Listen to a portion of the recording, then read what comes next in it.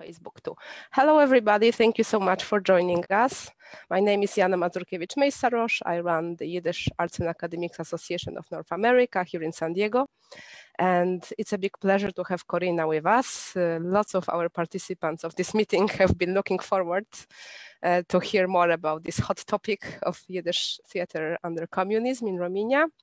And Corina is the best person in the world to talk about it. You will soon see yourself why. So she is an associate professor of German at the University of Mississippi. And I have to mention a few of her publications, which are Against All Odds, Subversive Spaces in National Socialist Germany, also very interesting.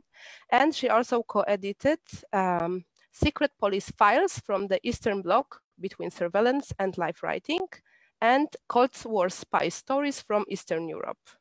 So it all sounds extremely interesting to me and hopefully to you too. And today I will ask questions, and then you can also ask your questions about Yiddish theater in Romania under communism. So let me mute people who are not muted yet. And then I start with the same boring question that I always start with. What brought you to the topic of your research? And is there anybody else in the world doing the same research that you know of?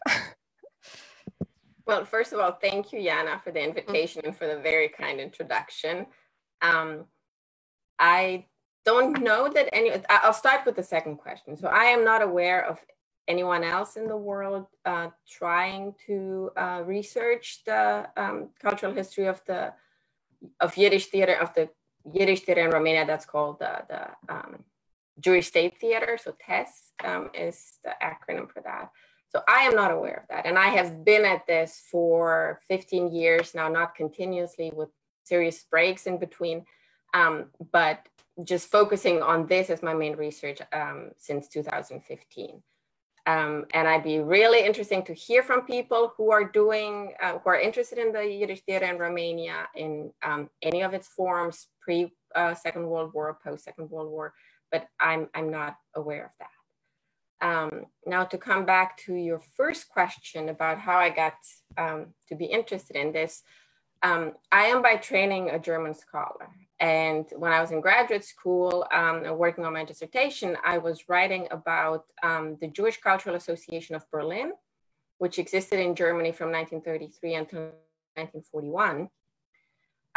And during one of my classes that I was taking on anti-Semitism, we read Hannah Arendt, and I was struck by her claim that by 1941, Romania was the most anti-Semitic country in the world.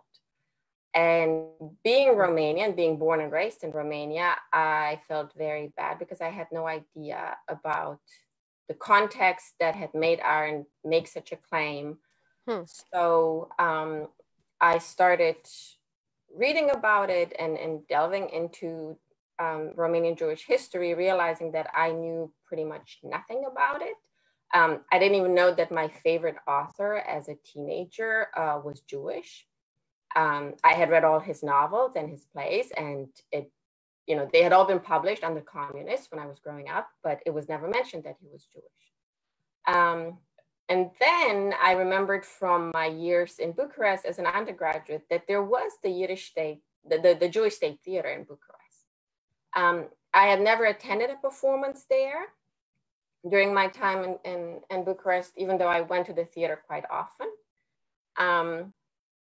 But I started looking for information on it, and I came across Israel Berkovic's book about the theater that was in Romanian. So this was the first version came out in 1976 in Yiddish, the second one in Romanian in 1982, and then they re-edited the Romanian version in 1998.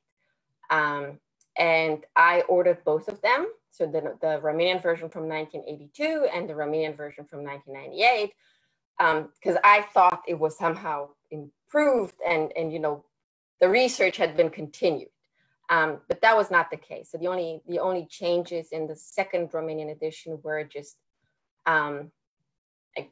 all the ideological chunks. So every time she said, you know, due to the party and the state, this and this had happened, those had been taken out. And then the list of performances had been updated. So it had been brought to date. That would have been 1997, right? Because Berković's book ends in 1975. And then, so they had the, like the list of works that had been performed during that. And after I read that book, I had to learn Yiddish on my own. I mean, I was a graduate student at the University of Wisconsin-Madison, but Madison didn't have a Yiddish program at the time. It does now, which makes me very happy. So I contacted one of my professors from Madison. He was a linguist. And I asked him, okay, so where do I start? Like, I don't know anything, but I know I need to learn this language because I really want to see what happened to the theater after 76 when Berković's book ends. And I would also like to know what really happened during the times that he covered that fall under the communist regime, because instinctively I felt that there must have been more things than the things that he could write about. So he pointed me into the direction of Weinreich, and I ordered the book and I started learning Yiddish. I never attempted to speak it. I just wanted to be good enough at it so I could read in it and, like, you know, read the older text and read the literature in the original. And that's how I started. You're muted. Yeah, now I see. Thank you very much. And now we're digging in. I would like to learn more detail. So these Yiddish performances, did you later on go to the theater? And how often did you go? What did you see? Tell us about your experience. The moment I decided that I was gonna research this was actually fortunate, because I was on the verge of finishing writing my dissertation.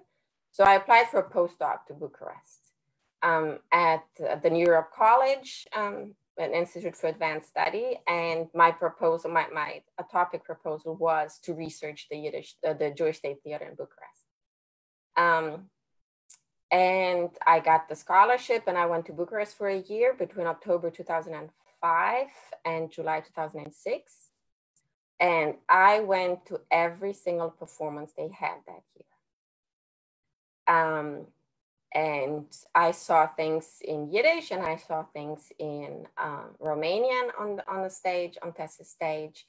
I saw there were two great performances that were famous in Bucharest and that were, you know, getting tickets wasn't the easiest thing at the time. And the one performance was, well, in English translation, that would be Tonight Lola Blau.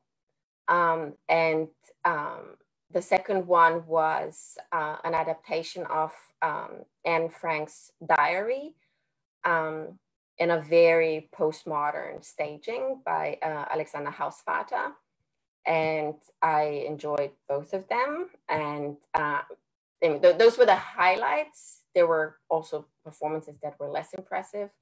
But what struck me was the fact that Yiddish wasn't really playing such a big part in the theater. It was Jewish culture in Romania, right? So, I mean, topics were Jewish, some of the literary works were Jewish, but people kept referring to it as this is a Yiddish theater, this, we're doing Yiddish. It's like, well, okay, I don't quite understand how that's possible given the fact that you don't have, at that point in time, there was two Yiddish speakers in the theater. Only one of them had grown up speaking Yiddish. The second one had learned the language as a young woman when she had joined the ensemble. But at least, they had the language, right?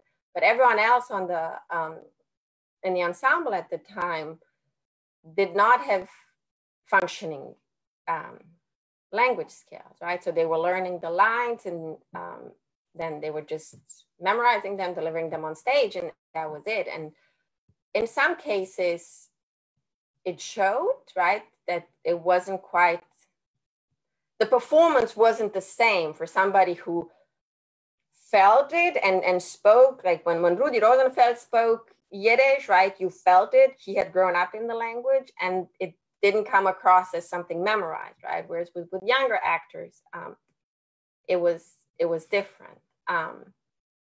But yes, I did. I went to the theater, and every time I'm back in Bucharest, I try to see a show. And I went back to Europe to do sort of very in-depth research on the theater between 2015 and 2017. And every chance I had to go to Bucharest during those years, I went and I saw a show at the theater, and I participated in 2016 at the first edition of Testfest, which is the new Yiddish theater festival that's been initiated in Bucharest. We were talking earlier about the Goldfaden Festival that started in Iași in the early 2000s. And that was 2002 to 2005. And then there was a long break until 2016 when Testfest was initiated. So, yeah. Okay, tell me more about this emphasis on Yiddish. Was it maybe from the times of communism? Because, under communism, I imagine like in Poland, that was the case, that everything Hebrew and religion was fair, and Yiddish was the only thing in Judaism that was really supported, secular Yiddishism. So was this emphasis on Yiddish or kind of relict from these days? I mean, the theater was created, right, as the theater in the theater of a minority, right? So it was supposed to be in the language of the minority and address the minority, just like the German language theater existed for the German minority and the Hungarian language theater for the Hungarian minority in Romania. So definitely, right, it was supposed to be a cultural outlet for the minority. But with the majority of the Jewish population of Romania leaving Romania during communist, already by the mid-1970s, the problem of the language is acute. Because, I mean, in the 1970s, right, you still had Jewish actors, but they weren't necessarily Yiddish-speaking Jewish actors, right? So they were Romanian Jews, but they spoke Romanian. They didn't speak Yiddish. But they wanted to perform on the stage of the State Theater because, right, it was a theater of their culture, and some of them learned the language, some of them did not, and sort of the model perpetuated. There was no instruction in Yiddish language at the theater. I mean, in the late 50s, in the late 50s, there was something organized at the theater to actually educate young actors to perform on the stage of the State Theater. So they were given language courses, they were given like courses in Jewish history, like Jewish Romanian history, and then Yiddish language literature, and on top of that, sort of the regular acting that anyone would have to attend if they were studying at the Academy for Theater and Film. So that produced a group of young actors in the 70s who had learned the language, so they felt strongly about the theater expressed in Yiddish. So when the audiences start to disappear, and also, again, they were Jews coming to see the theater and supported the theater as an outlet of ethnic cultural identity, but the audiences themselves didn't speak Yiddish anymore, or didn't have that strong connection that the earlier generations had. So in the mid-70s, the theater gets simultaneous translation, and then you had like headphones in a playhouse, and somebody would read the text in Romanian in the headphones. Now, till the end of, well, till the mid 80s, plus minus, early 80s, let's say early 80s, texters still performed exclusively in Yiddish. That means you take a text that wasn't written in Yiddish, you translated it in Yiddish, and then somebody actually read a Romanian translation of that text.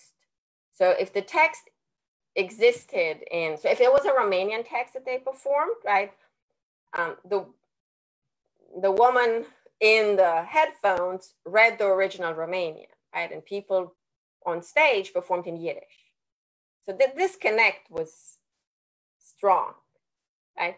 If you had, let's say, an American play, right, they performed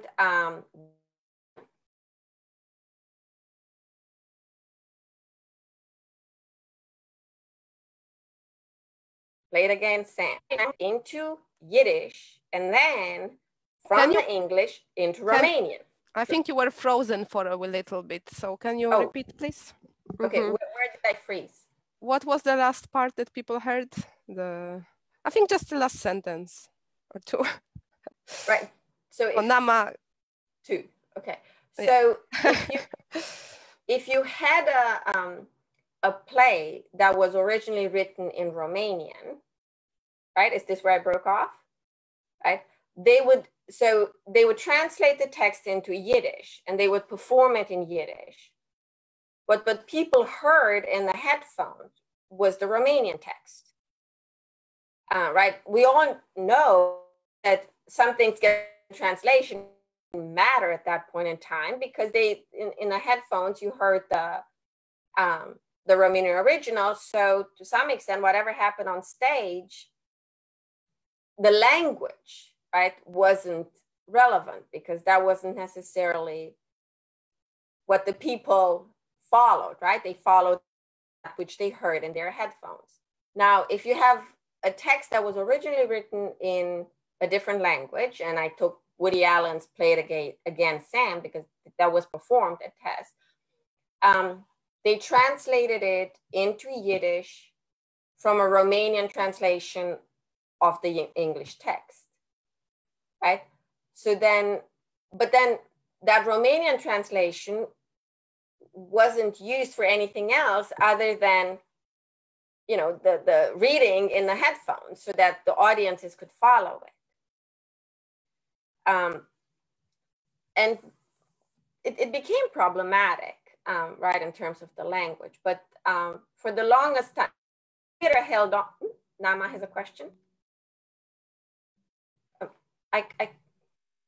Did they choose that, the Play It Again, Sam?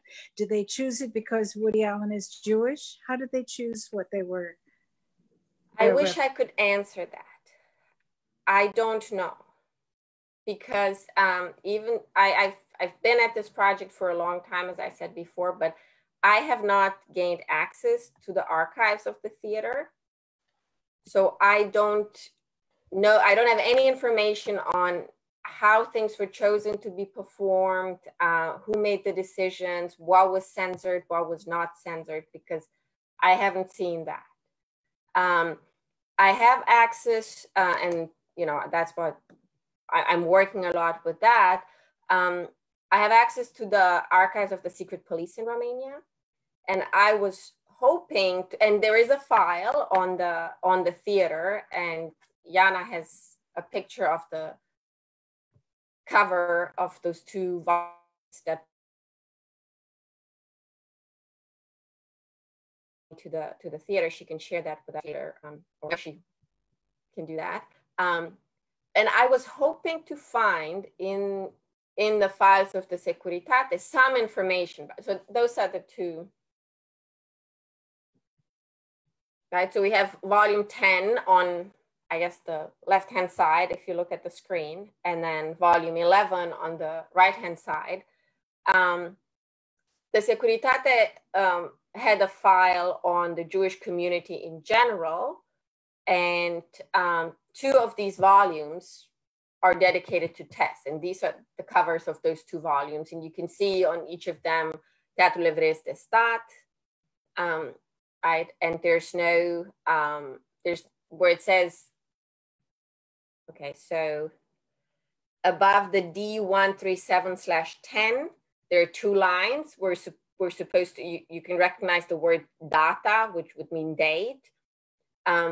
That's where you would have when the file was open and when the file was closed, but none of these mention any of that information. So I don't know for sure when the file was opened, but since most of the information is from the 1970s, I believe that it is in the 1970s that they opened them, and the file was never officially closed because the events in Romania just took people by surprise, and then they just didn't bother to close the files. So these are the only 2 existing files, or yes? Are there, so that's strange because in Poland you have tons of files. You have at least 50 or 60 files on the theater. So, all of them on the theater. On the theater. So it's interesting to compare that in Romania there were only 2. Yeah, so there are only 2. I mean, I periodically request from the center that administers the files of the Securitate. I request for them to look again to see if any new files have appeared or any new files. Right. But at this point in time, these are the only 2 that are available. And okay, and are there any files on particular actors? Probably Berkovici had his own file. Berkovic had a file, and I've seen that file, and I can only assume that there are other actors or member of the ensemble that had files, but I did not want to go in such a depth as to ask for the file of every person I can think of in connection to tests, because I spent quite a few years hoping that I would gain access to TES's archive, so to see what the theater has, and that hasn't happened. And then, I need to finish this project. I need to start delivering on the promises I made for the grants that I've received to do this research. So I decided, okay, I have to rethink my approach. I have to start writing something, even without the art, without access to the archives. So questions like the one Nahma asked, right? How, why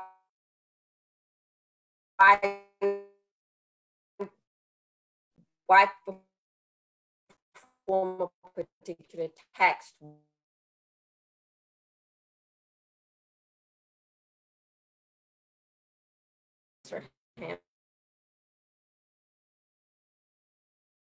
And so I assumed that you wanted to ask something.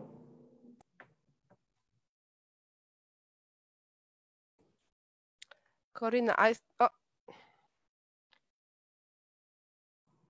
there you go. This is, I don't know, somehow at some point you all disappeared. And it's a mysterious case of Yiddish theater in Romania. And the archives. The moment you start talking about the archives of theater, you yourself disappear. Oh.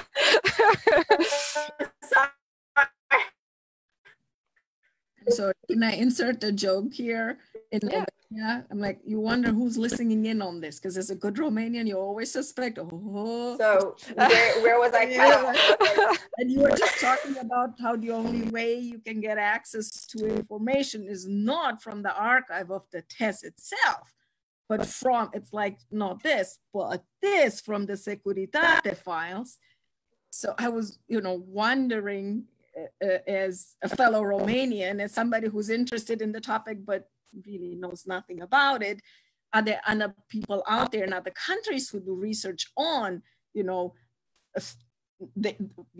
theater that have just easier access? Like Jana said, she's amazed she has access to way more files, because maybe there's something. No, but not from theater. Everything is from the secret police archives. Okay. The same. Yeah. Well, yeah, because I mean, not every other country had a Jewish state theater, so yeah.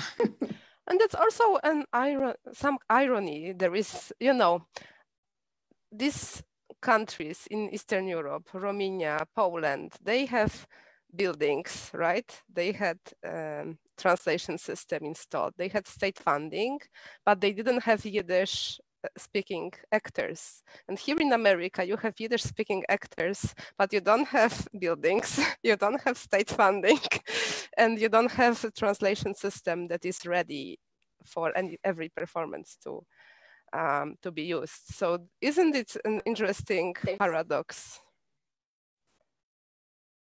That there's a question, yes. I believe.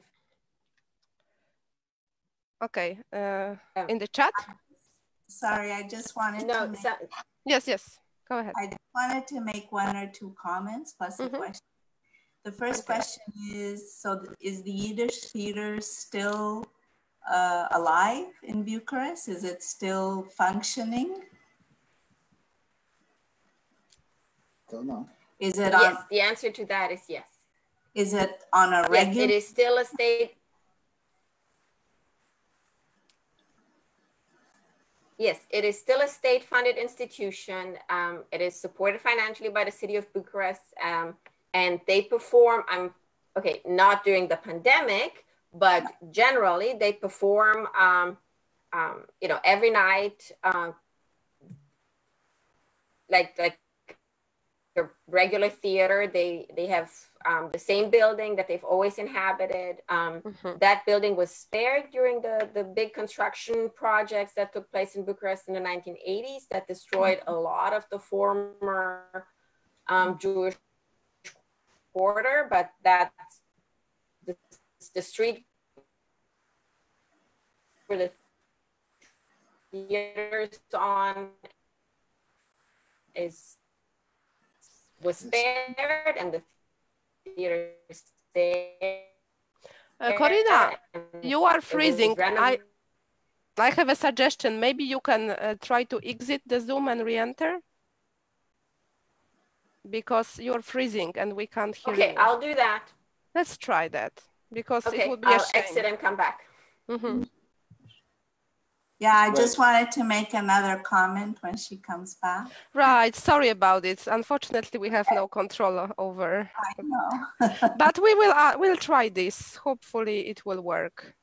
I can tell you how we met with Corina. First time, we corresponded for a long time because my topic of research is Yiddish theater in Poland under communism, and her topic is Yiddish theater in Romania under communism. So it was an obvious shidduch in terms of comparing our research details and results.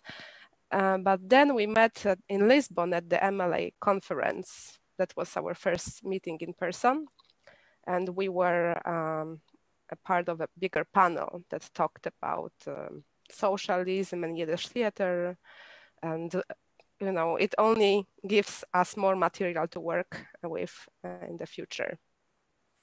So I hope we will meet again, and we could maybe have even a panel on Zoom comparing different Yiddish theaters, you know, in different places.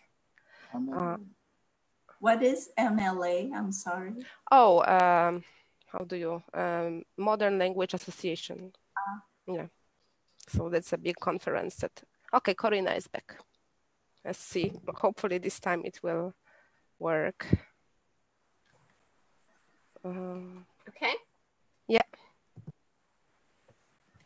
Okay, go on. Oh, you're there, okay. So I was just back.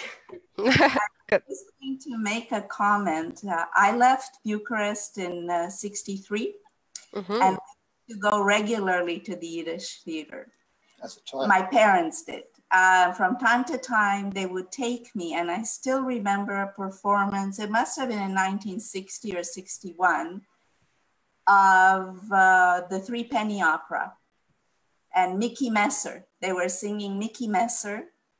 And it was, I still remember it. It was a wonderful, wonderful performance. I don't remember everything. And they had the headsets So my Yiddish was really not that good. So it would get translated into Romanian, except for the singing. The singing, they would just sing. Okay. And I remember the theater, and I remember it had lovely velvet seats. I think these are what kids remember, right? There are wonderful seats, and it took me 2 or 3 times to the Yiddish theater. And the reason I wanted to go was to listen to the headset, because that was fascinating. Nobody had any. And So my dad knew people. This was in 1960, 1961, maybe 62. I can't remember the dates exactly. I was very young. But I remember my parents saying that when we would come out of the theater, 1960. I can't hear you, I'm sorry. Corina, maybe try without the video. I know it's not ideal, but we can help. Okay. So the other thing was that I do remember something being told when we'd come out of the theater to hurry up and to leave. And I'm presuming it had to be because apparently they used to, the Securitate would stand out there and they would check who was there. Because if you were a party member and you would go to the Yiddish theater, it was really not a great idea. You would be in big trouble, probably. So that's another thing I remember. You know, my parents were not party members, so it didn't really matter. But it was, I loved it. I really loved it, but there was always this thing that you didn't talk about going there, and you didn't really tell people, and only amongst ourselves, amongst the family. And I'm sure they checked you out. And my dad knew some of the people who wrote for the Yiddish theater, and they were very much persecuted at one time. I don't know names. I don't know who it was. I have no idea. Oh, what interesting. How would that be if the theater was supported by the state? Maybe that particular performance or... The performances were in Yiddish. It was a big cast. It was something many, many Jews in Bucharest supported. We'd go. I don't know how you paid, what you paid. I have no idea. But it was very popular. But people who were party members or people who didn't want too many people to know that they were Jewish, they probably never attended because it was dangerous. Interesting. Corina, can you try to speak up now? Let's see if we can hear you. Yes, I mean, there's several things in the information that are actually surprising to me, because I have not seen, I've not heard of the Yiddish theater already having had set phones as early as the 1960s. So this is new information from the 1970s to allow the theater to introduce headphones. Interesting. Mm-hmm. Sorry, I'm looking for a computer cable to see if that's going to... Yes, somebody is suggesting that you can move closer to the modem. So that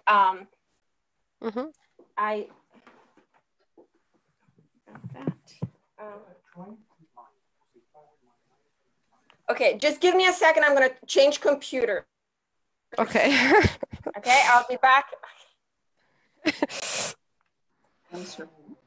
Yeah, sorry about it, but hopefully it's going to work. Just a second, Jana. It's fine, no worries. Yeah, we'll try, because it's such an interesting topic. It would be a shame. So Nahma, can you tell us about your experiences in Romania in the meantime?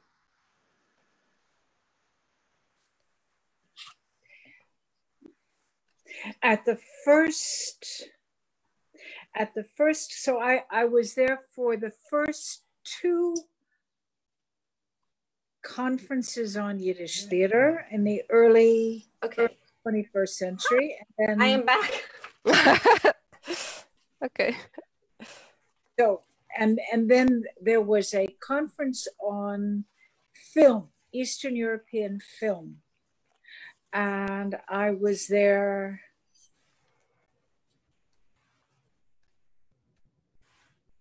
talking about later. There were more Yiddish films than I'd realized, and they got a very good, people came. It was somewhere in Transylvania, in a small town in Transylvania, this conference. One of the things I remember the most is that I said to some young people that there had been a conference in Yash, and that at one time there were 137 synagogues in Yash. I mean, that's 137. And these young people, who were very polite young people, didn't believe me. Wow. They finally, they looked at each other. They finally said, oh, I mean, they didn't want to fight with an old lady, you know, but they didn't believe it. Wow. All right, so let's hear more about it. Yeah, there is a question from Elizabeth Schwartz. How was the Soviet restriction on religion and religious congregating reflected in the congregation around Jewish culture? Okay, so the Soviets didn't have that much of a saying in Romania as they did in some of the other East European countries. So I have not found a single document that points in the direction of Soviet involvement or implication with the theater or Jewish culture in general in Romania. Now, the Securitate... I'm sorry. I said communist because I think of all of these countries sort of being in the hegemony, but so the communist repression of religious freedom. That's what I mean. Okay. Now, interestingly, the Jewish community in Romania is actually not recognized as an ethnic minority by the Romanian state. They are defined as the Mosaic cult. So they are identified as a religious entity, but allowed to exist as a minority that doesn't have minority rights. So, and that's the entire, so throughout the communist years, that's how the community exists. And to this day, right, they carry this self-definition as, you know, they're the community of the Mosaic cult. So, and in terms of, I mean, for Romania, it's interesting because you had the chief rabbi, Moses Rosen, who was the chief rabbi and was also the president of the Jewish Federation. And, he was somebody who in his young years had been sympathetic to the left. And that's why they allowed him to become the next rabbi after the previous rabbi had fled to the West, and he lived a very long life. So he continued to be chief rabbi and president of the Federation even after the revolution in '89. So he was somebody who's described as a very authoritarian figure, and he ruled with an iron fist, so to say. And some people resented him for that, and others said, well, that was the only way he could make sure that the community survived during communist. And he actually obtained certain things from the communist authorities in Romania that other communities in Eastern Europe did not receive. So the Romanian Jewish community had a publication that was originally in, it was in Romanian Yiddish, and then it became Romanian, Yiddish, and Hebrew, and then it became Romanian, Hebrew, and English. So then he would give, like in his addresses to the community, he would talk about events in Israel and, formulate prayers for the state of Israel and for the Romanian communist state. And so he walked the fine line between, realizing what the community was worth to the Romanian authorities and sort of applying himself to the demands of the Romanian authorities.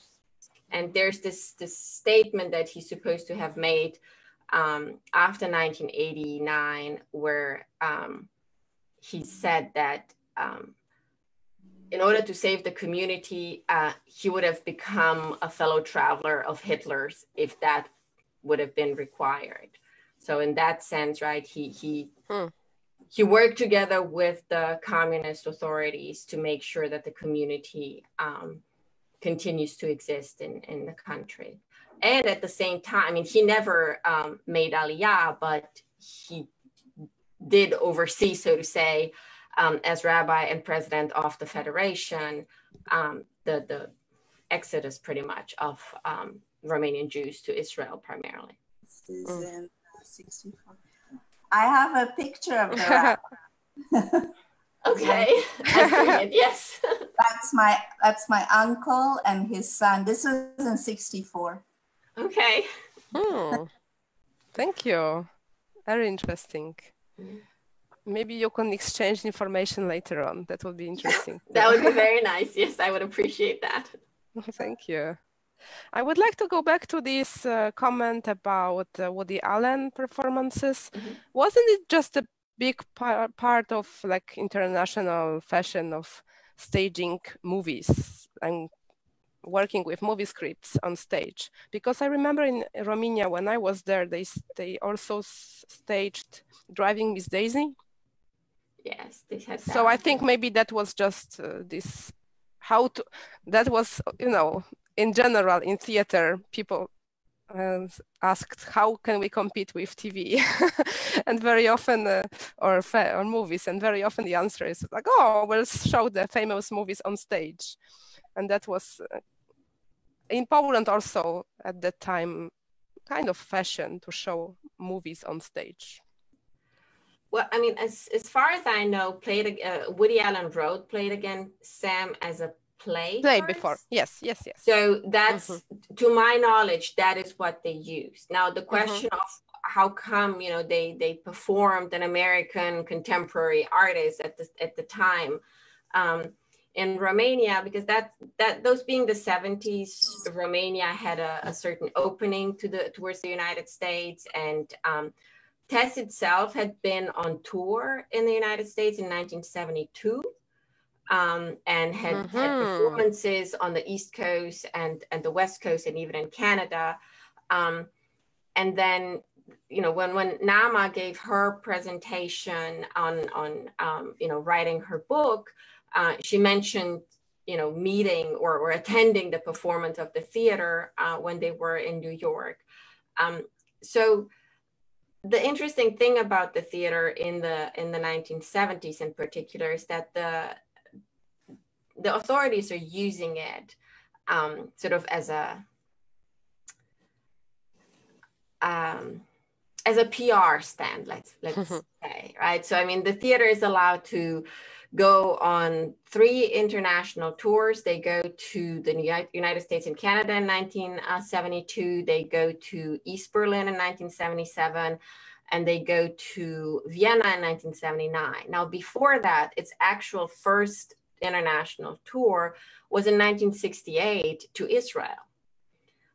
So the theater is kind of a harbinger of, oh, look at how progressive we are and all these rights that the Jews are enjoying in Romania at a time when Romania really wanted to project a positive image of itself in the Western world. And right? It allowed immigration, but at the same time, it's like, look, people don't really have to leave us because look at Jews. I mean, you have your own theater, and you perform your own art, and we promote your language and literature through this theater, and we send the theater abroad. And there are in the Securitate file, there are quite a few informant's notes about this sense of envy that some of the American actors of the Yiddish stage harbored for the actors in Romania, because they had a stage, they had an outlet, right? They had a secure existence, right? And that was something that actors of the Yiddish stage in the United States in the 1970s did not have. So, I mean, a lot of these exchanges there, I found in the Berkovich archive, which is in Potsdam in Germany, and there are letters that he has from different people in the United States who always tell him, how lucky he is and how much they envy, the Romanian Jews for having the theater. Right, so it kind of paid off. I mean, the PR stunt paid off because people did look at the theater and think, oh, this is a wonderful thing. It's a state-funded institution that promotes maybe not Yiddish culture, but Jewish for sure. Yeah. So. And can you tell us more about what's going on in the theater now? What do they do during the pandemic? So since the pandemic started, they've been really, really active, particularly on Facebook. So they have both a Facebook account and a YouTube account. And on the Facebook account, they post something every day. So it might be like a little sketch that the actors read, and then there are, animations with it, or simply, the actors are at home with a cup of tea and they read a text or a poem. Or the musicians that are part of the klezmer band that's associated with the theater now perform, with the members of their families, or, different, each of them in their home, and then just coming together. So they are being very active.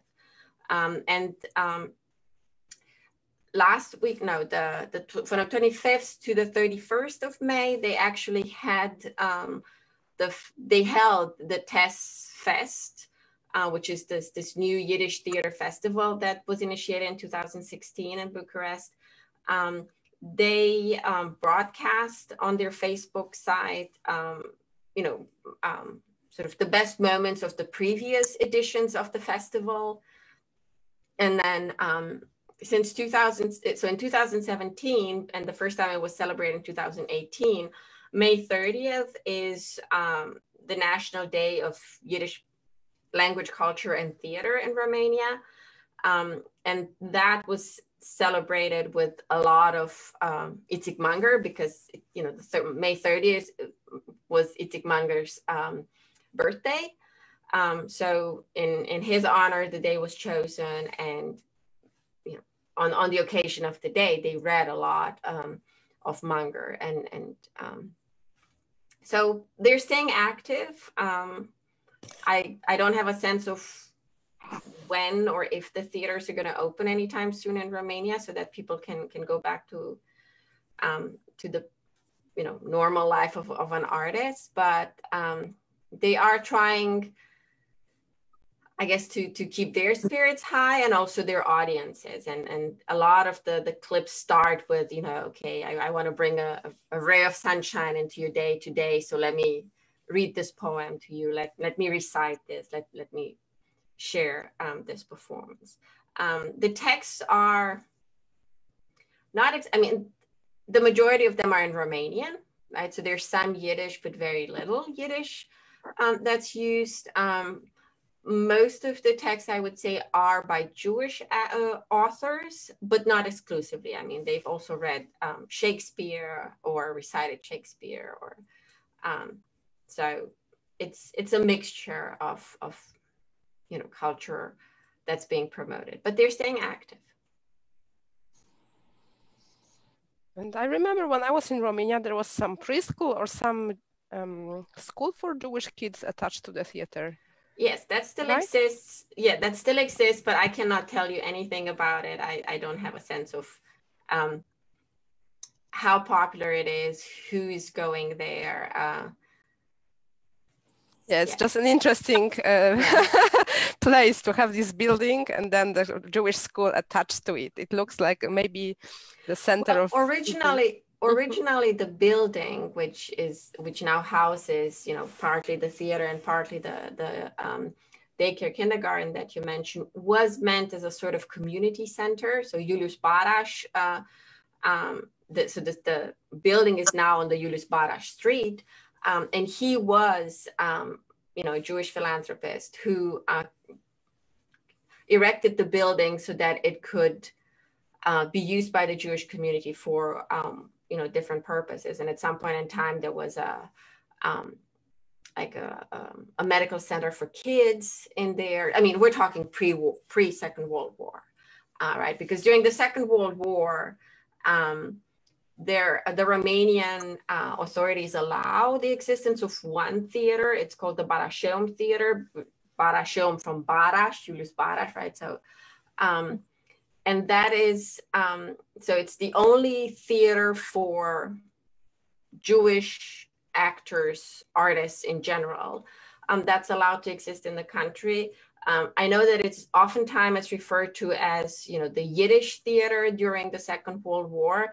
That is misleading because, performances were in Romanian, but that was by decree, right? Because the authorities didn't want to have to wonder whether they, they're being criticized in a language that they didn't understand and couldn't control. But also the actors who actually find refuge in this theater are Jewish Romanian actors of the Romanian stage.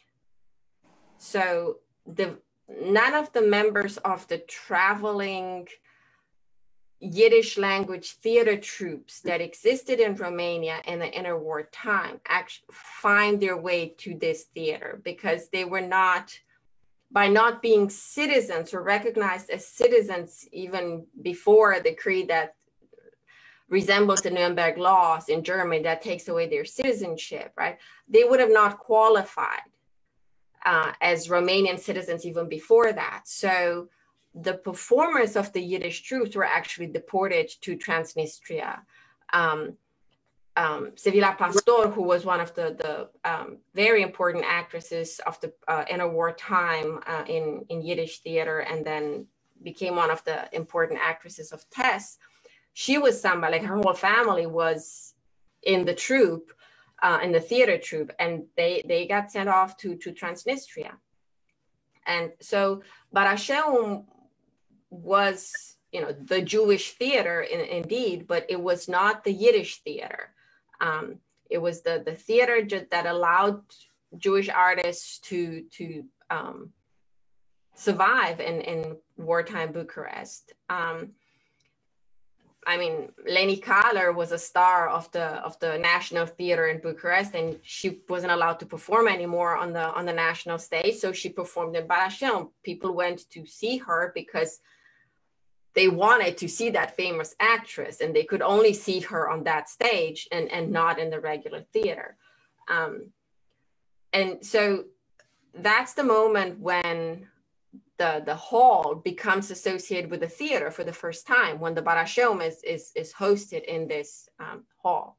And then it remains like that. And at some point in time, there were two stages. There was a smaller stage upstairs and a larger stage downstairs. And during 44, 48, sort of the transition period between the end of the Second World War and the proclamation of the Republic in Romania, various troops rent out one of the two halls in the Barașeum and then perform. Some of them were shooting for art theaters, and others were just performing vaudevilles to get people to laugh and try to make some money. So, and then once the theater is officially embraced by the state and then transformed into a national institution, then that building becomes their playhouse, and it's been ever since. So Can you tell people who don't know who Barash was? Julius Barash. Mm-hmm. So he was just a Jewish philanthropist in a war time. I mean, actually, like 19th century, going into the early 20th century, in Bucharest. Mm-hmm. Okay, more questions. Who are the actors who play at the test now? Also, who forms the audience today? Is it numerically significant enough audience for the test not to worry about its survival?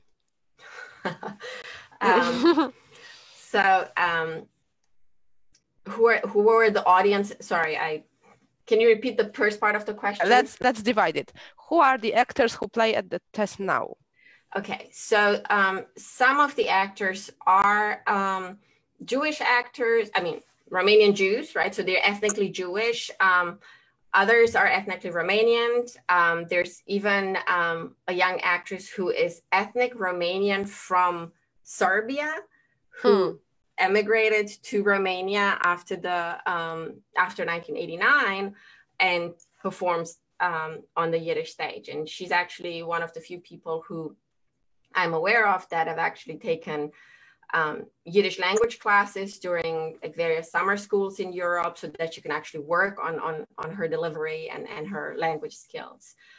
So the troupe is mixed in terms of, you know, ethnic background of the actors. It hasn't always been like that. In the 1970s, so 1971, there was one ethnic Romanian actor in the troupe. And then that changes dramatically. And by 1984, there were only 4 members of the troupe who still had functioning Yiddish, and the majority of the actors were ethnic Romanians. Mm-hmm. Okay, and now the other question.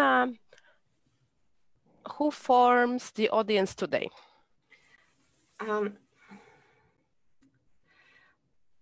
Members of the Jewish community still attend the performances. It depends, I guess it depends on what's being staged, right? So the current general manager of TESS is a very famous actress in Romania. Her name is Maya Morgenstern. And a lot of people go to see her. And it's a lot easier to get tickets to see her perform on TESS's stage than to get tickets to see her perform on the National Theater stage in Bucharest, where she's also active. So I think, you know, sometimes people are they just want to see her. So it's very much, to my mind, focused on this sort of star aura that she enjoys in Romania. And I was there for a performance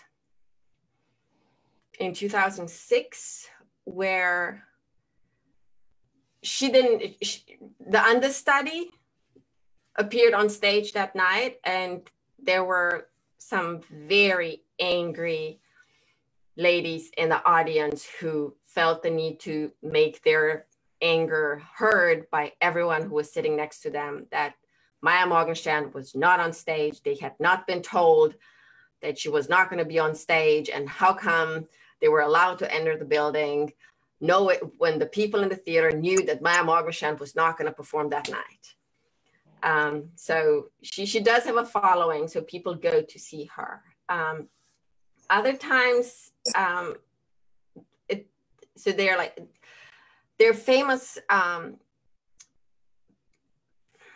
directors who stage on TESS's stage, so then people will go to see their performance. Like Hausvater, Alexander Hausvater is somebody who draws a crowd again, and he works quite often with TESS. His performances are always in Romanian, but they're always on Jewish topics, and the Shoah plays a very important part in the things that he stages.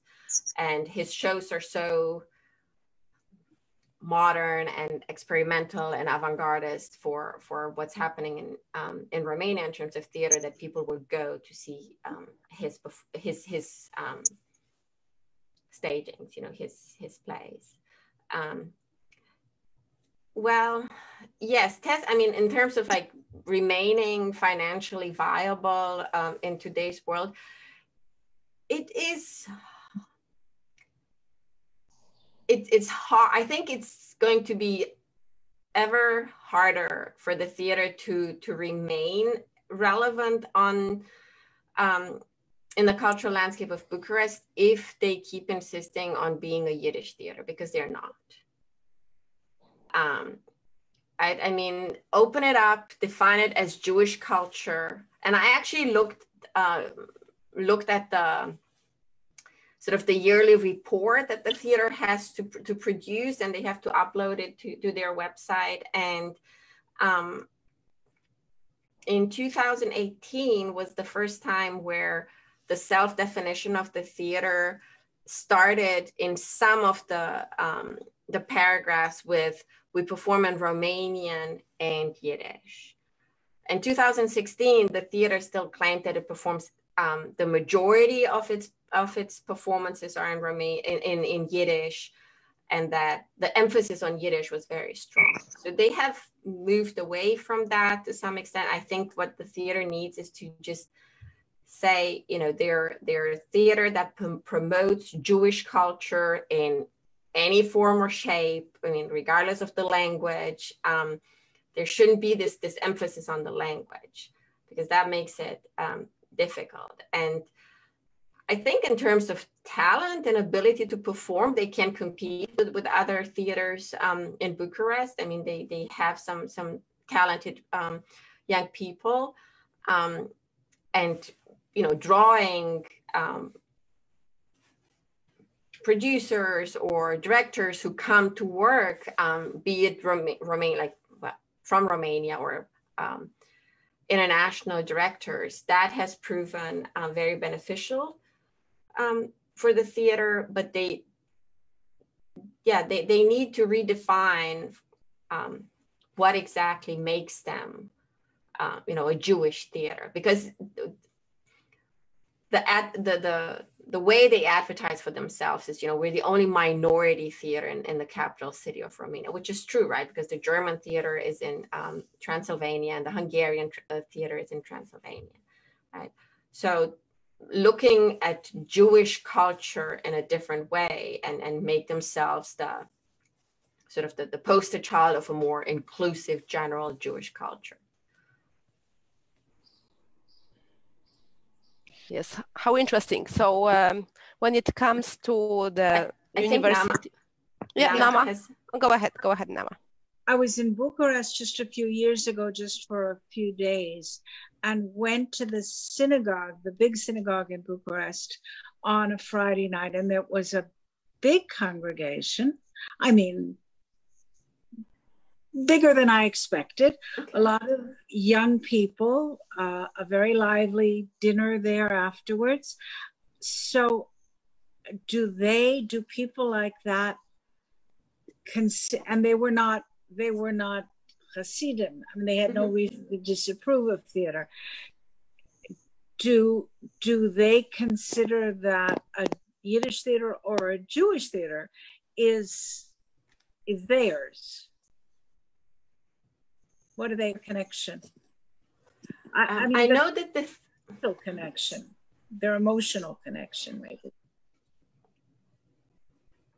I know that the theater has a lot of outreach projects where, like, the theater encourages the theater group of particular high schools in Bucharest to come and work with the theater and use the stage of the theater to, put on their performances. And then there is a sense of reaching out to young people and, recruiting them to come to the theater and experiment with the theater and experience what TESS is all about. But I'm not sure, what the ethnic background in those high schools are. I would venture to say they are, mixed, and then yeah, I don't have a sense of how that is playing out. I also don't, I mean, when I was there, there were people in the audience, and this is 2016, right? So it's been a while now too. At the festival, so the first edition of the Test Fest, the majority of the audience was Jewish. It was the community, and they knew each other, and there was this sense of, oh, we're amongst ourselves, and this is an event for us to celebrate Jewish culture and the achievements that you know have been produced in this country, and our contribution to a Jewish Romanian culture, right? There was that sense there. But I don't know how that continues into the larger community, the Jewish community, or like in general. Not being Jewish myself, people are not always very open to my questions or answering them. There's, I faced quite a bit of skepticism. So you were saying, Nahma, during your presentation that, you know, you being part of, you know, you are Jewish, and people still were suspicious of you know, your work when you were researching your book, not being part of the community, and then also going back to Romania.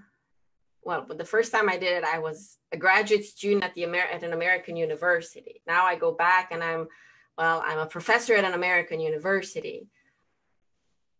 The levels get very complicated, and some people just they prefer not to come anywhere near me or answer questions or even talk to me, just because they can't figure out why I'm doing what I'm doing. Why would I spend so much time trying to research this?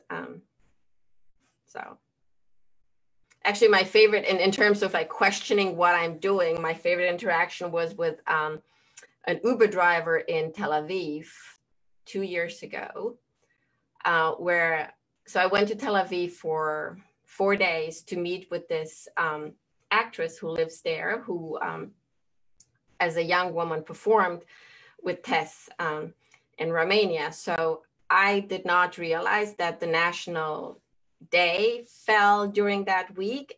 But all I had thought about when I had planned my trip to Israel was, I don't want to be there during Eurovision, because Eurovision was going to take place that year in Tel Aviv. So I had planned everything really nicely around Eurovision. I wanted to leave like the day before the whole madness started.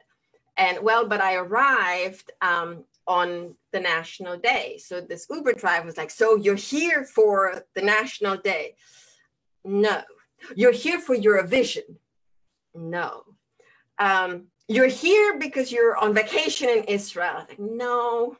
Why are you here for? It's like, well, I'm here to interview this great actress who, as a young woman, performed in Yiddish theater.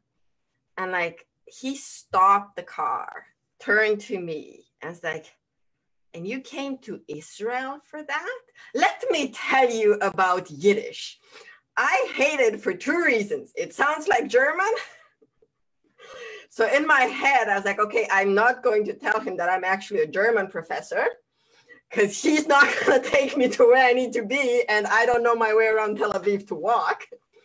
And the second one was like, well, and they're so, like, you know, in Israel, everyone who speaks Yiddish is so conservative. I was like, okay, well. And then he asked me, so what do you know, why are you interested in Yiddish theater? Because you're not Jewish. Like, well, I'm not Jewish, but. So then I started my whole, I was like, well, it's, you know, great culture was produced in this language, and this theater existed, and it's important. And I think I probably went on for like 5 minutes. He got me to where I needed to be. He turned to me and said, you know, there are worse things to worry about in life. So I hope you're happy with your choice, and I wish you good luck. So that was I mean, I like to remember it as a positive experience, and people questioning my desire to write about tests and research it in depth. But yeah, I'm too deep into it right now, so I need to finish this writing about this. It's not going to be perfect because I don't have the archives of the theater, but I'm going to give it my best shot. So. Well, maybe we can talk more about the Jewish community in Bucharest. Sorry? Oh, yeah. Hi. Oh, okay. Hi. My name is Emil. I was born in Bucharest in 1980, so I'm quite young, and I can comment on what the question about how Jews think about Yiddish theater, because with me much less suspicious, a part of a Jewish community. I know Aurel Weiner is the head of the Jewish community, is my relatives. I met Maya Morgenstern on Temple Choral. So what can I say about Yiddish theater? If you speak in Romanian, so you say Teatru Evreiesc. So it's like Jewish theater. Don't say Teatru Limba Yiddish, the Limba Yiddish or something like this. So it's more Jewish theater right now. How they think about it, I can tell you something like, my grandmother is originally Jewish from Bucharest, so she didn't know Yiddish so well, but my grandfather was from Stefnești, we're laughing on them. He just came from a hole, from a shtetl. So people who came to Bucharest from the shtetl, they went more to the Jewish theater. They have a deep connection to Yiddish, from the home they came, from the shtetl they came, they spoke basically only Yiddish. They also continued to speak Yiddish at their homes, and they went to Yiddish theater and they like it. But what I can say, like my grandmother, she was more educated. She was speaking French, and she was saying about my grandfather. He's going to, I don't know how to say it in English, but Teatru de Revista. It's like a cheap theater, just songs. And they said, I don't think it's true, okay? But I don't know, okay? She said he's going to Teatru de Revista, like he's looking at young girls dancing on the stage. It's like, it's not culture.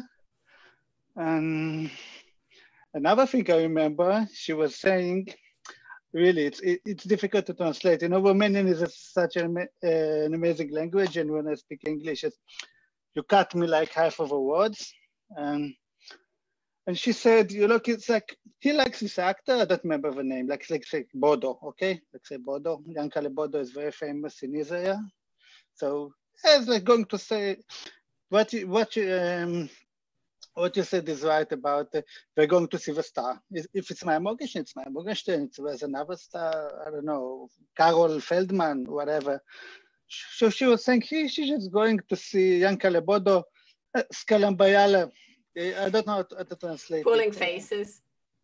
Okay, yeah, it's like a Skalambayala, it's like it's okay, it's Yiddish theater, but it's a low culture. It's not really theater. It's like people go to hear Yiddish and go out. That's what I remember. I also was in the Yiddish theater, and I don't remember when, beginning of 2000s maybe. We were speaking in Yiddish, but it wasn't that. I'm speaking Yiddish from home, so it wasn't that. Like you feel it. It's not the same, but it was nice, and I enjoyed that. And I was on last November in Bucharest, and actually the building where I cook abandoned. I don't know, it was really empty. I know where it is, I know where it is. It's like you go from Temple Choral, it's like you have Kalarash, and you go and you Barash Street, and it looks abandoned. I don't know, during the day, maybe during the night it's more populated, but I try to see if something is going on there, and abandoned. That's my comment about what I know. So for the Romanian, I'm from here, but that's some words impossible to translate in English for me. It's like it's Skalambayala, exactly. Like, okay, it's Yiddish theater, nice, people go there. And another remark about Communist Party. it wasn't very good for communists, maybe, but what it means dangerous. I don't think someone will go to jail because of Yiddish theater or something. You know, let's put it in. I know. So my grandmother, her brother was a communist in the Communist Party. He maybe won't go to Shil on Yom Kippur or something, but okay, does it look good? Maybe at the work they're making, how to say it, the mascara. I don't think so. You know, I think it may hurt his career or something. That's it. Okay, sorry. Thank you. Thank you very much. Oh, I am muted still? No. No, you're good. No, because my computer says you are muted. And I don't think it's true. Yes, I would like to also talk a little bit about the Jewish community in Bucharest, because I remember that synagogue there, it was a very, very lively synagogue. Very nice atmosphere, and it had all sorts of Jews, Sephardi, Reform, Conservative, Orthodox, and Jews for Jesus. Even all Jews, even Jews for Jesus, which I would not expect them to be there. They were there, and the discussions were amazing, and the after party after Shabbat services was just great. So I would say maybe these people would make audience for the Yiddish theater, because that's the advantage of having a small Jewish community that is not spread out. Like here in San Diego, everybody lives far away, and people don't come together in this way, like in Europe. You know what I'm trying to say? Some of these European communities are tighter and just have a different. It has a different feel to it. This Romanian Jewish community, I would say. I can unfortunately not comment on any of the community events, and because I was never part of that. I was never. I visited the choral temple, and I visited the synagogues that have now been transformed into museums, but just as like you visit a museum, right? I mean, I didn't participate in service or anything. So I can comment about I can comment about the community. It's not surprising actually that there are both Ashkenazi Jews and the Sephardi Jews in the synagogue, because actually in Romania there were always two kinds of very surprised, not actually surprisingly, two kinds of communities. The majority were Ashkenazi Jews, and there was a very small Sephardi Jews, a community of Sephardi Jews. So this is not surprising. About the Jews who believe in the Messiah, this is something totally different. Should be something totally new. They exist also here in Israel. So this is just a comment.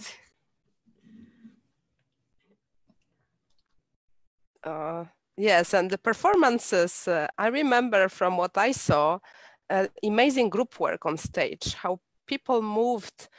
They maybe had some very good choreographer who was directing them, because the group work, how they moved as a group was impressive in certain performances, not all of them. And also when they were, I feel like Corina said, when they were performing in Romanian versus in Yiddish, actors sometimes performed better. I had a feeling that Yiddish was a burden for them. I mean, nowadays, you don't even have the headphones anymore, so you just have the translation above the stage, like in an opera house. You have the Romanian translation above, and I believe it's since 2017 they've also introduced the translation in English. So I assume that that's also happening for the performances in Romanian, that there will then be translated for non-Romanian speaking audiences, if there are any in the theater. So, but the one performance that I saw, that was the hot topic of the discussion in 2017. That was a debut performance. And it seemed to me that it was in Yiddish, but at least the performance that I saw it didn't seem to me that the interest and the stress was on the language. It was on the whole performance and the staging and sort of the very modern staging of a classical text. The music, the sound was overpowering. So even if you wanted to hear what they were talking on stage, it was hard because of the sort of music or just the noises, the sound that was part of the performance. So to me, it seemed like they were relying on the fact that people were going to read. So, you know, whether the sound effects overpowered the language on stage or not was not a concern, because people were going to read and were going to understand anyway. So, well, but you still have these older people in the audience, right? I remember one play, there was some older woman in the audience, and she just saw a young girl on stage dancing and singing in Yiddish, and she stood and clapped because it was so beautiful. She felt like this was the highlight of her life, that she sees a young girl singing and dancing, you know, using Yiddish language.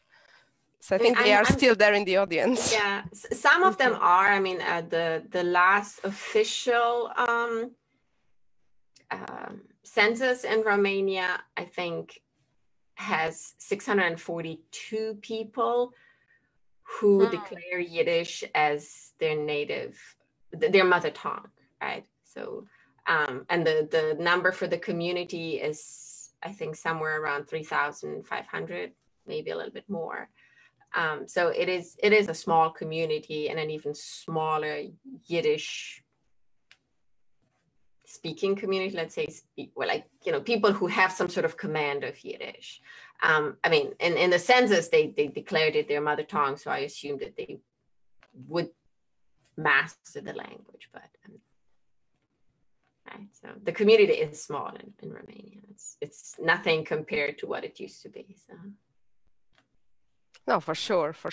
But who knows? Maybe you know, Zoom could bring the Romanian theater to Yiddish audiences elsewhere. You know, and especially, I will, right after we finish, I'll go on the website of TESS myself and check out what they are doing on Zoom, because I'm curious.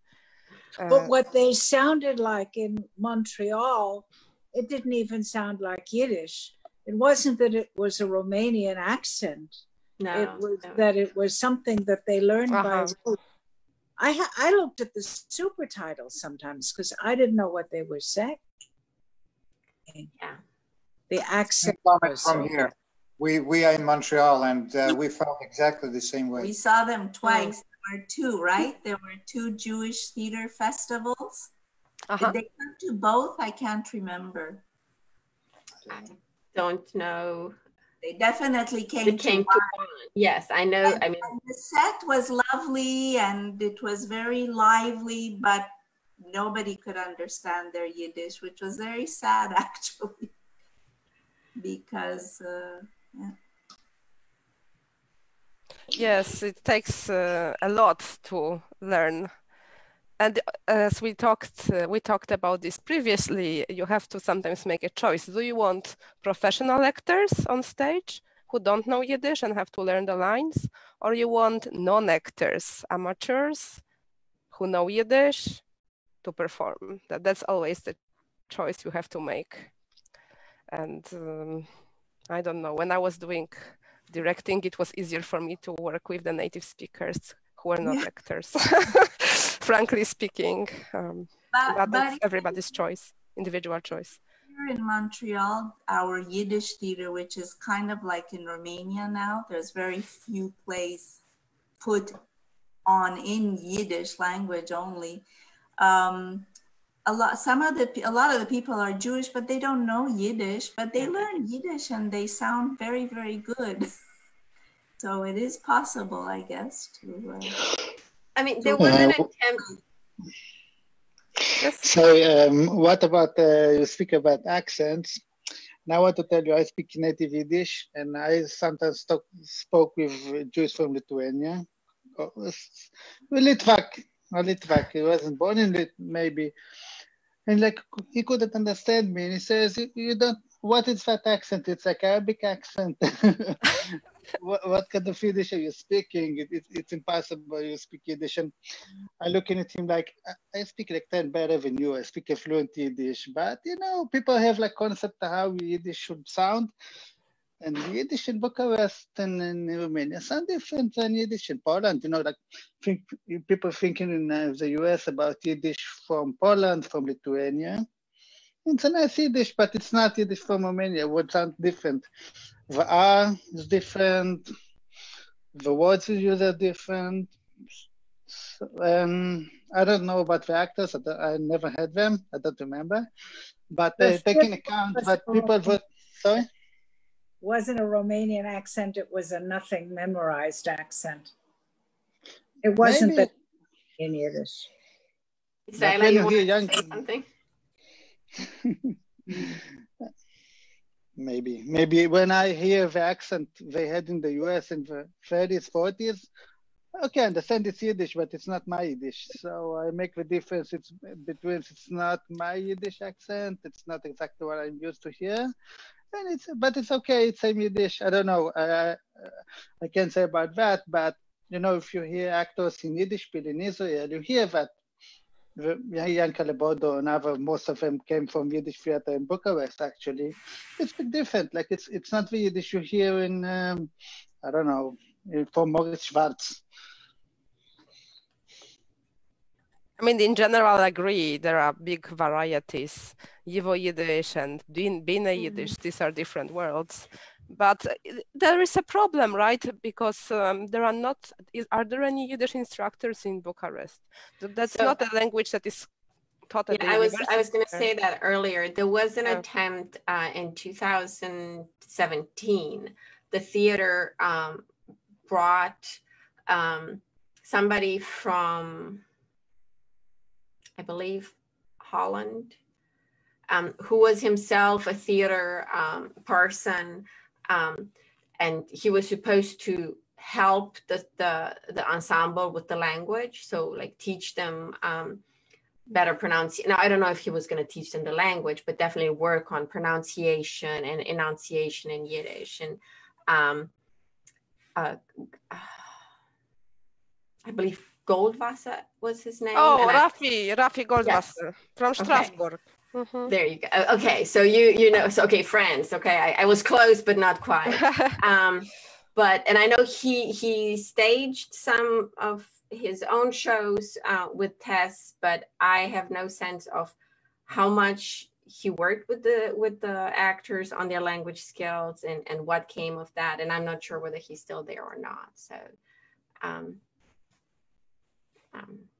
but I mean, with what the previous speaker was saying about the differences in you know, accents and sort of the geographical differences in Europe between, you know, what the more Nordic countries and the countries around Romania, I don't think that is necessarily the problem, because a lot of the people learned the ones who learned the Yiddish learned it, like this one actress, in summer schools, right? Summer school in Warsaw or summer school in London or summer, you know, there's a Yiddish summer school in Berlin right now.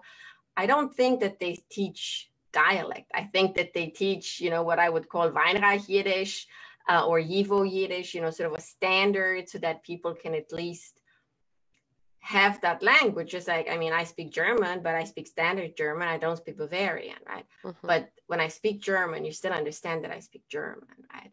Whereas sometimes with test performances, right, what's on stage is not a clear language. So, but Israela, you wanted to say something? As a linguist, I can say that first of all, I know Emil who spoke earlier, and I heard his Yiddish, and it doesn't sound like Romanian Yiddish. Emil, I'm just saying. I heard your Yiddish. I met you once. We didn't meet, but I don't remember.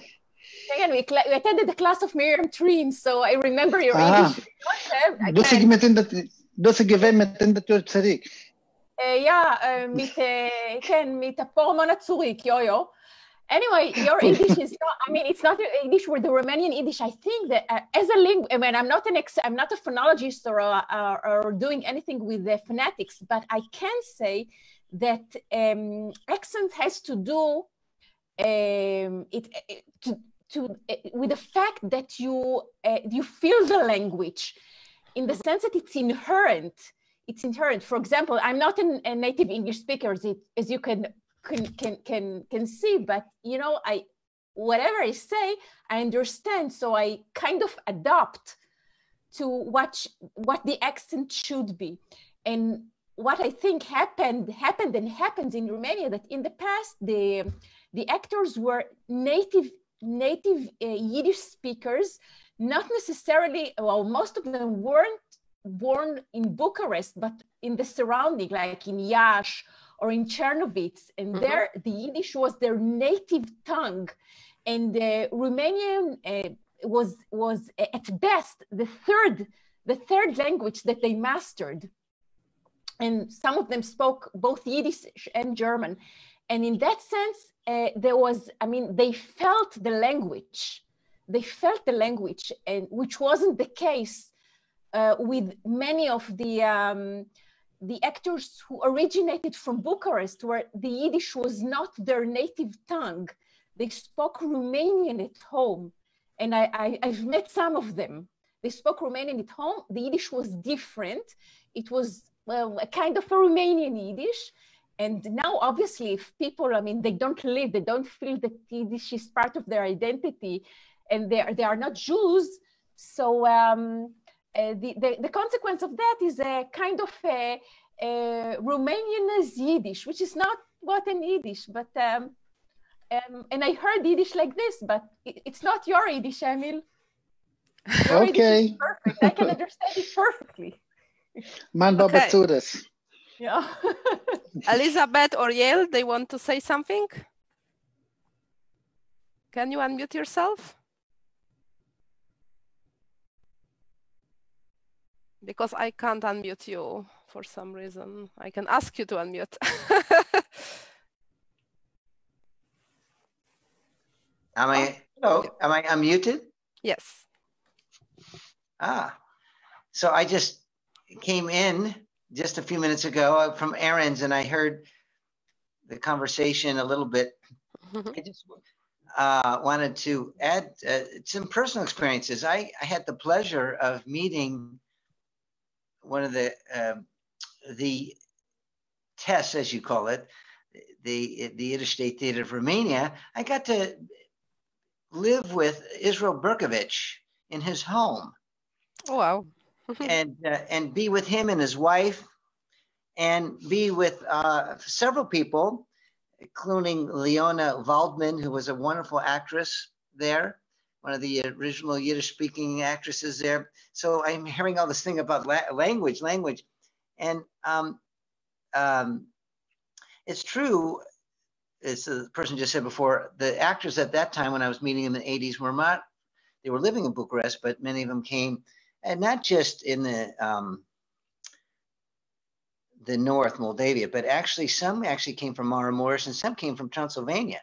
We don't want to think that because we think Transylvania was so Hungarianized, Magyarized, but they were actually actors. I remember talking that their original home was actually, as they would say, Koleshvar, or they would actually say Klausenberg, would be the Yiddish way of saying it.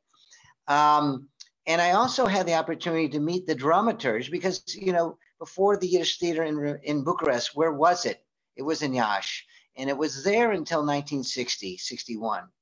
And I met the man who was the original, and matter of fact, he was my friend. I lived with him off and on when I would travel back and forth all the way until he passed in 2000 to Romania. And that was, of course, Yitzhak Kara Schwartz, who was the main dramaturge of, so if you're talking about language, he was the man who dealt with language. And he even did it down in Bucharest. And it was interesting how he dealt with translations, Romanian to Yiddish and so forth. And I asked him once, I said, how do you choose what dialect you want the actors to speak? And he said, well, it was interesting, if they're coming from a background of Yiddish speaking, if they already speak some Yiddish or a little Yiddish or good Yiddish or fluent or not fluent, but something, whatever that is, how they speak it, he says, I don't change it. That is already what they speak. Even if it's broken, it's already unconscious there. I'm not the one to say, no, say the word like this, because I want the feeling of the sentiment of what's being written by the actor to come first, not to be thinking, oh, I have to say it like this. It should be about the action, what is being said, not in terms of the oo versus the e or the, ve versus the vi, vivo, whatever. And that was interesting. And this is the dramaturge. The dramaturge, Itzhak Schwartz, who in his lifetime was considered, if you know anything about him, the leading Romanian Jewish folklorist in the world. Read and spoke and wrote easily 6-7 languages. I was in his home when he was back with a camera crew speaking French, Yiddish, Hebrew, Russian, English, and he never dropped a beat because we're all in this room. There's all these different people. When the theater was in Yash and there was a person that didn't know Yiddish, he told me, I spoke very little, or a non-Jew, because we think, well, did non-Jews act in the Yiddish theater before before there were very few Jews or before the wall came down? And he said, yes, there were non-Jews in the Yiddish theater, just like Jews played in the Romanian theater. Why should we be so shocked that they're speaking Romanian and playing on the big stage? So he said there were non-Jews. And so he says, when I was teaching them, he said, I taught them the Moldavian accent. He says, I wasn't going to go the Litvish. He says, I'm taking with the local people, because he said, I wanted people to hear it local speak so they could feel it. So he felt that it was Hamish, because he said, this is a theater for the people, the local environs. He said, people from Bucharest weren't driving to Yash. People from Koloshvar, Klausenberg, Cluj weren't driving. Who was driving? Botashan, people from Roman, people from Dorohoi, people from Siret, people from Stefanesh. He said in those environs, and what Yiddish did they hear if they heard it? Including, and this was as interesting, including the non-Jews. What Yiddish did they hear? They heard the Moldavische. So he said, I'm not going to be the one to say, no, Lithuanian, we got to do that. He said to me, now this is me saying that, that's a bunch of BS. It makes no sense. They don't care about literal Yiddish. They want to hear what they've grown up hearing Jews or even themselves speak. Because I met non-Jewish musicians, not one or two, several, who spoke a Zer Git Yiddish, a Zer Git Yiddish. And so that's just interesting. So that's just my little information to say from one of the greatest dramaturges of the Yiddish theater, who was there after the war, and it reformed itself, and they built it, and then even worked up. He worked up until what was it? His 92nd, 93rd year. I saw him like 6 months before he passed in the year 2000. So that just a little bit about languages from the people that I met who told me. So thank you. It's interesting. Well, thank you, Yael. Very interesting to hear from people who had interesting encounters in Romania. And I know you are one of them. Because, yeah, wasn't the story that you were supposed to become a lawyer and then you went to Romania and you're not a lawyer because of that? I guess so. Romania. So, yes, I know you have a very deep personal connection to Romania. Yeah, including Elizabeth, my wife. Her yichus is Romanish. Right. What I wanted to say about how we spoke in the theater, I remember I was in, you say Yos, not Yas. You know, I was in Yos, went there to a synagogue and I spoke with some old Jew. It was in Romanian, but you know, we spoke Yiddish fluently. In Yos, if he's a old Jew, he almost surely speaks Yiddish at some level. And we were talking and say, I don't want to speak Yiddish with you because I'm not speaking cultural Yiddish like in the theater. There is a difference between how you speak even in Yas on the street and how you speak in the theater, because for them to speak in the theater, what he said, it was like to speak a cultural Yiddish. It's not Litvish, it's not Weinreich. But you know, they don't speak with the comments. They say Wasser, not Wasser, and all kind of other nuances. So for them, the cultural Yiddish was in the theater. They never heard about a Litvak. They just don't have a clue.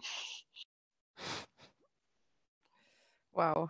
Yes, amazing. You should come to our Leyenkreis someday. We had, now we're doing this Black Lives Matter topic, so we alternated the speaker. But most of the time we have a speaker who speaks Ukrainian Yiddish, Totem Mome.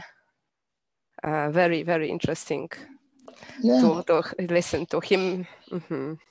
There is a big difference between the Nivo Yiddish and dialects, and I think it's the time to open up the Yiddish education for dialects too. Yeah. Because we do have people here in San Diego even who speak Polish Yiddish and Romanian Yiddish, all sorts of Yiddish. So we should encourage them not to be ashamed that they don't speak academic Yiddish. I heard that comment lots of times too, but to share their dialects with us because they are just gorgeous.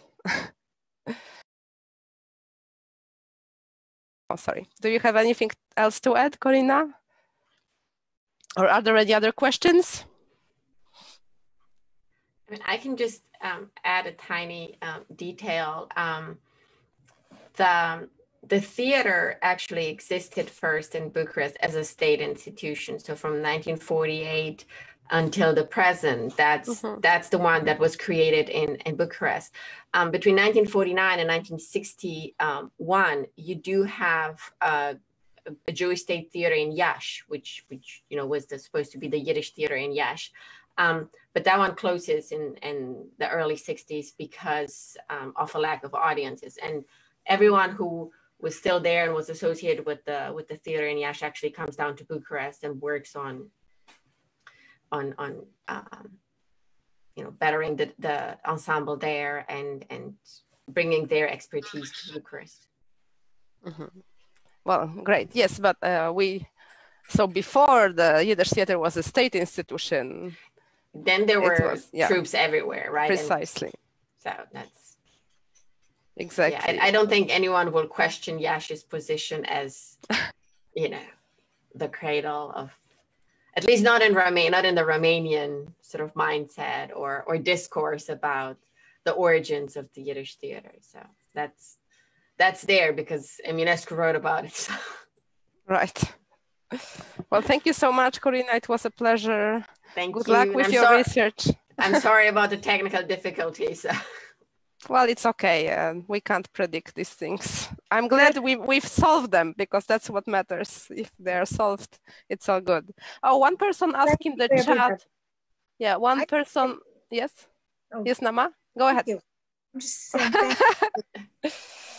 Okay. Yeah, one person asked in the chat how they can donate. So I put the link. So the description of our fundraiser says that we're trying to build a house of Yiddish land, but now there is so much interest in the community that we're actually looking for to buy some land and to build a bigger institution that would be shtetl-like and have various buildings, a few buildings instead of just one building. So the project is growing. I will update it and let you know. And I would like to invite you to our other activities. We have something every single day for both Yiddish speakers and non-Yiddish speakers. We have classes, and then the next big event is the class, I think it's on June 12th. It will be a reading of Yiddish poems written about racism in America. That will be an interesting topic. And if you would like to come, you can RSVP. I'm putting my email address in the chat. You know, it's funny, I was in San Diego 4 times in my life for business trips, but, never, but never knew something in Yiddish in San Diego. I didn't realize San Diego is a city because it's spread. No. Where's the city? Where's the city? It is a city with, a Stadt mit Städtlach. Yeah. And yes. Wie stutz all the schwarze Jurek vor schon ich sehe nicht gestutzt. It is growing. It is growing, and I think there are lots of Yiddish speakers here and lots of interest in Yiddish. So it's a good location for such an institution. It's funny. It's funny. I was 4 times in my life in San Diego. You imagine, I live in Tel Aviv, San Diego. People never heard about San Diego. No, San Diego. And I was 4 times in San Diego. There are lots of Israelis. Lots of Israelis here in San Diego because of the weather. They like it. You know, I know. I worked with Alison in San Diego, and I was in San Diego for weeks, like not for days, for weeks. I was like, once I was 1 week, another time 2 weeks, another time another week. I had plenty of time to speak Yiddish with everybody, to learn guys. Was my will, not was my will. But I didn't know about it, nothing. And now it was no chance I got into San Diego. Well, someday after the Magaifa is over, we will also have some summer program or something bigger happening. Yeah. And then hopefully we'll all meet in person at some point. You see, it's a small world. Oh, absolutely. We can see, especially when it comes to Yiddish speakers and Yiddish enthusiasts, it's a very small world. Yeah. Okay. Schönen Dank. Großen Dank. I already see Corina. Look at the Facebook. Corina is here. Mulțumesc. Mulțumesc. There is somebody posted a comment with some resources for you. So look on Facebook. Großen Dank. Thank you very much, and see you next time. Good night. We have a night here. Good Shabbos. For us, it's good Shabbos. Oh, man. Vielen Dank, morgen Gott sei. Dank. Bis bald.